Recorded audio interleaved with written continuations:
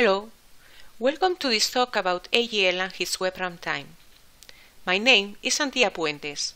My colleague Lorenzo, Tilve and I are software engineers at Igalia and web browser developers.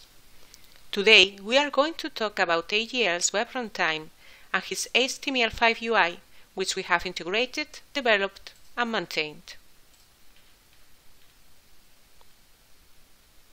These are the specific topics that are going to be covered by the talk.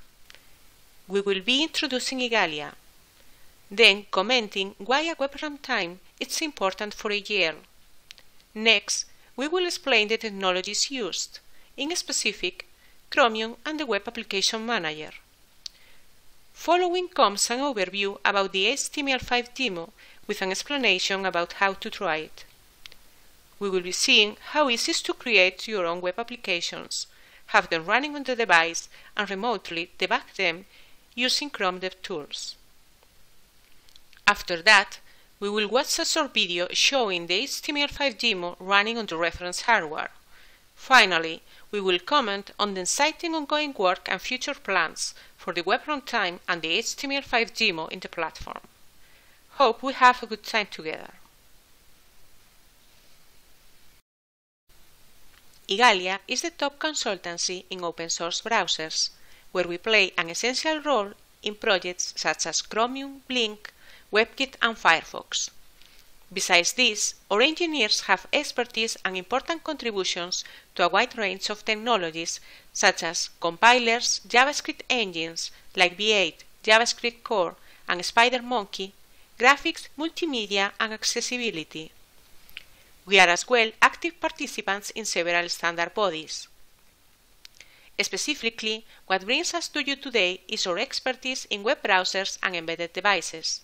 We have considerable experience in creating, maintaining and optimizing browsers to meet the thought requirements of this kind of devices. We are a global company working with customers all over the world. Our team spans time zones and cultures, with employees based in Asia, Europe, Australia and the Americas. In a connected world, web technologies are paving a new way for developing infotainment and other systems for the car. Web-based runtimes have become a real alternative, which makes providing a good web runtime a key strategy decision. The goals of AGL Web Runtime are: integrate full HTML5 support into the platform, to provide web applications the same level and integration that native applications in terms of security, performance and isolation. Another important goal is giving freedom to choose any front-end libraries and frameworks to create the user interface. It is possible to use technologies like Node, Enact, React, or other toolkits like Flutter to implement the UI. Having a web runtime enables us to use standard APIs provided by web technologies out of the box, and gives us the potential to reach a big community of developers. It eases development, debugging, customization, and interoperability with other services through WebSockets. Thanks for watching us. Loren will continue from here. I will come back later to explain how you can create your own web apps and have them running on AGL's platform. Thanks, Antia. So, as you mentioned, we hope everybody's safe, and we hope to be meeting in person anytime soon. So, in order to provide this web runtime into AGL platform, the solution that was determined as the way to go was based on Chromium and the Web Application Manager, or WAM, that was initially developed for WebOS OC platform and open source by LG. So the reason to do that is that when on a proof of concept, we verified that Chromium was working on the embedded devices that were provided, and was already providing a natural support for cloud-to-native vehicle technologies that could be useful for AGL ecosystem. It was intended to already integrate the upstream Ozone Wayland Chromium implementation that Igalia has been developing to make the better possible use of modern GPU capabilities that were available on the reference hardware. So getting a bit more specific, how our Chromium and WAM architecture pieces fit together. So basically Chromium provides the web capabilities engine that already ships separation between processes, browser, render, GPU, or communication ones that allow us to have isolation between processes and secure interactions. It also has like a huge adoption, like it's the main web engine used nowadays, and it provides continuous improvement on functionalities and optimizations. And on top of that, what the Web Application Manager WAM does, it's allowed to launch web apps as standalone applications. So they can be integrated in this AGL security model to ensure permissions isolation and sandboxing. It also provides web app lifecycle depending on the visibility. So when the web apps are switched, it takes care of handling how surfaces are changed and so on. And it simplifies other extra components of the browser. So in order to have an overview of the architecture, basically we have the HTML layer where the web apps live. And then we have the AGL application framework where WAM and Chromium that is wrapped into libcbe shipping WebOS Chromium. They have a FAK to integrate the application lifecycle support, security model, and window manager. What we have to be doing over this time was to integrate the launcher process, to integrate initially with Weston Wayland compositor that was recently modified to run on top of the new AGL specific compositor component that was developed by Collabora. There's like additional documentation there if you want to follow up more into the details about that. And we have been under continuous evolution to get adapted to different improvements of the AGL platform, changes on the security model, or Yocto upgrades. So what can be done to test this HTML5 version? So basically everything is already shipped and integrated into the AGL build system and Gerrit repositories since the HTISOS version. It's currently into part of Meta AGL demo, Yocto layer, and it's using in the back end the same application framework services as the Qt version, which are then exposed through WebSocket APIs. So what actually does is it structures the UI in a permanent visible home screen, an application launcher, and the space for the demo web apps. So the repositories are available there. They can be searched in Gerrit when filtering for HTML5. So they are basically interesting starting points for people willing to look into a boilerplate on how to create web apps into the platform. And Antia will be explaining later on about the details on how to create a new one from the scratch. So how to start testing and checking the HTML image on the different hardware. So there's documentation on how to get started and create an image from the scratch. You just need any of the available reference or community BSPs that are available, or even you can test that on QEMU. Those are the different some of the different supported hardware platforms. The way to build it is actually doing the repo init of some of the available versions. In this case, the latest one that are Jumping Jellyfish or Cookie Koi. You just init the repository and sync it to download all the dependencies, and configure the build and compile all the stack with Yocto, as mentioned there. You just provide instructions to build AGL demo, and then bake demo platform HTML5. So the details about the recipes specific for WAM and Chromium 79 are available on Gerrit too. They can be checked there, or just in case anyone wants to add additional dependencies or contribute or test the platform. And then after building, the generated image will be available at build TMP.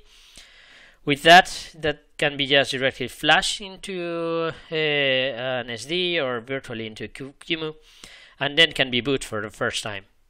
So how does the HTML5 layout looks like? So basically you can see an entire UI that is the home screen web application that shows a few application shortcuts in the main area that is to the left, and the application Windows Center where the applications show what they are containing, or The application launcher that is being shown by default, that is actually another example of a web app that shows the entire list of applications in the system and use the app framework to launch them. So now my colleague Antia will be talking about the details of the internals on the web apps.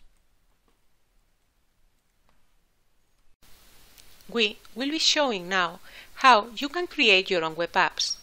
Packaged web apps, also known as widgets, follow the packaging and XML configuration, which is a technical recommendation from the W3C.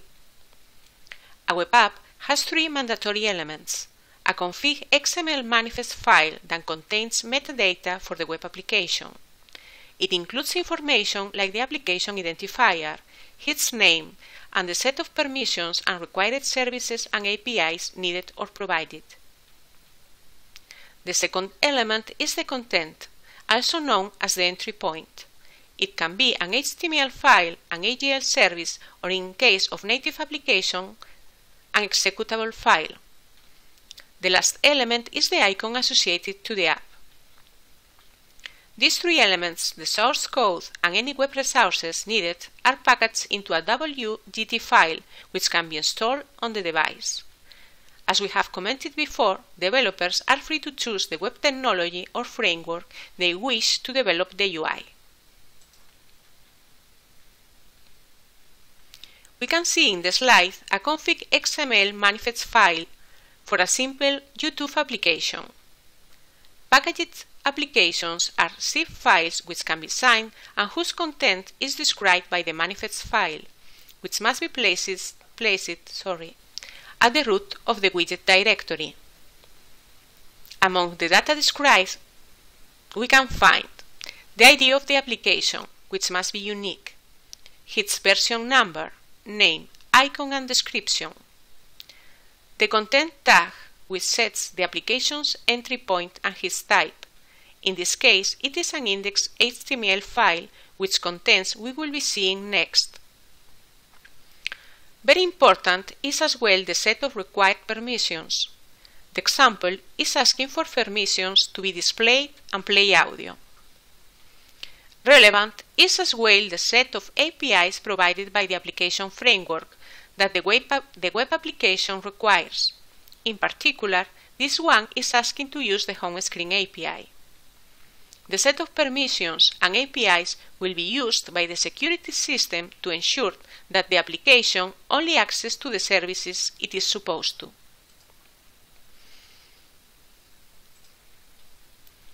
For the YouTube application we are using as example, the entry point is an index HTML file consisting of a wrapper to a window location, which will be providing the service.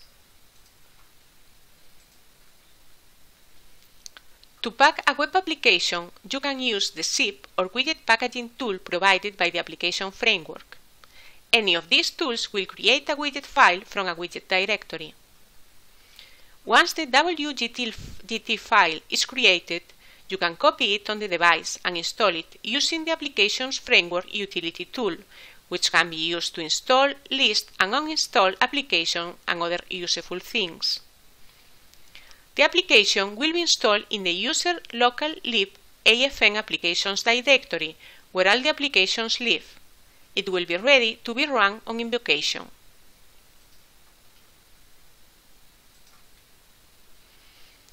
At this point, we know how to create web applications and have them running on the device. But what if the application needs to interact with the services provided by the system?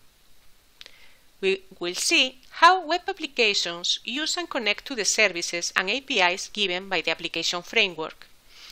AGL provides a wide range of APIs and services for infotainment, telematics, connectivity, and instrument cluster. Examples are geolocation, radio, HVAC, navigation, and audio mixer. Web applications connect to these services through WebSockets, using a specific WebSocket protocol. AFP.js implements the protocol in JavaScript. To connect to the services, web apps can use this implementation or its wrapper AGL.js API. In the example, we are connecting to the audio mixer service from a web application using AGL.js API. The service provides methods audio mixer volume and audio mixer subscribe, among others. Using AGL.js API, the web application calls to the service audio mixer volume method to change the volume to a new value. To react to volume changes, the web application calls to the service audio mixer subscribe method, passing volume change as the event of interest and a handler function. When a volume change event happens, the handler function will be invoked and the web application will move its volume slider to the new value. Underneath, all the communication between the web application and the service is done using WebSockets. Applications available in the HTML5 UI demo like settings, HVAC, and the audio mixer use extensively the services provided by the application framework to show the current status of many settings in the system or to change them. Screenshots of the settings and audio mixer applications are shown in the slide. We have learned how to create web applications, install and run them on the device, and connect them to services. But what happens when something fails?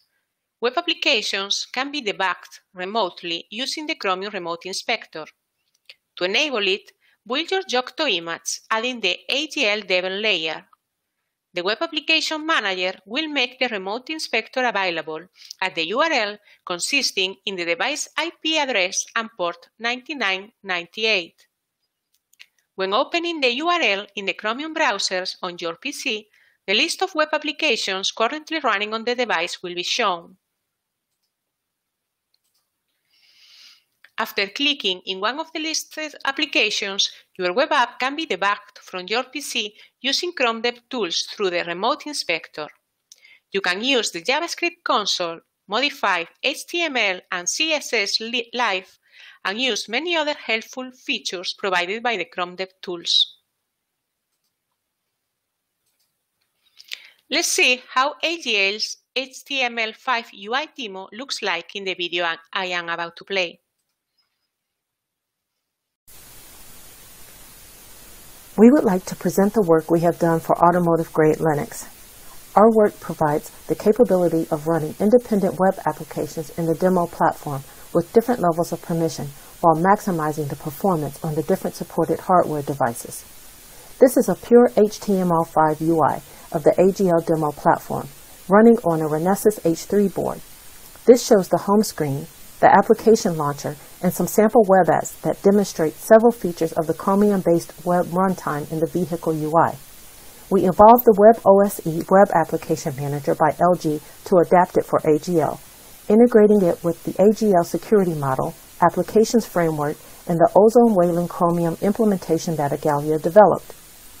The Web Application Manager allows for isolation of different web apps so that they have their own level of permissions and access to WebSockets, exposing JavaScript APIs with different services in the car. For instance, the HVAC application can communicate with the fan system of the vehicle, but other web apps without the same permissions, for example a game, will never have access to those services. Here we can see how the performance of a WebGL game runs smoothly. This is a result of our implementation of Ozone Wayland in the Chromium upstream, which optimizes the usage of hardware acceleration.